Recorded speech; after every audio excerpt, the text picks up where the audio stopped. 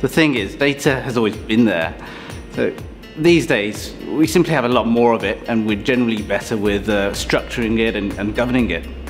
So the question we should be asking is actually the other way around.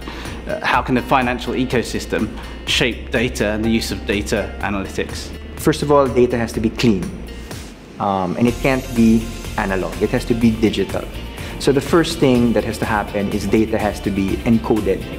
Not in paper, not manual, not written, no signatures, it has to be encoded. Second, it has to be reusable.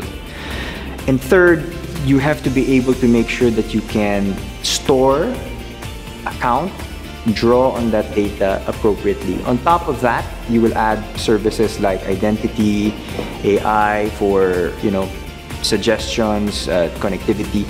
It becomes very critical to have a very strong data governance framework. And it's becoming more and more difficult because the velocity of data, the variety of data, the volume of data, especially when you move into the transaction space and the behavioral space, is just growing exponentially. So we're at a pivotal point. There is a huge amount of data, but the question is whether it's been harnessed in the right direction. People are really getting to grips with how it can shape the future. And I think we're starting to see a lot of development of tech for good to achieve greater goals. Well, I look at it from the standpoint of financial inclusion, because to a certain degree, it's already happening right now. The use of data and then being able to provide the unbanked with banking services using technology at the same token. We are going to also employ this big data analytics in our supervisory system.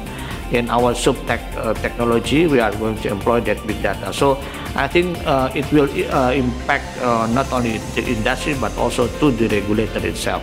In short, I also agree that data is very, very important, not only to profile the customer, to do the effective marketing and also to do the effective financial service delivery, but also to supervise the fintech itself.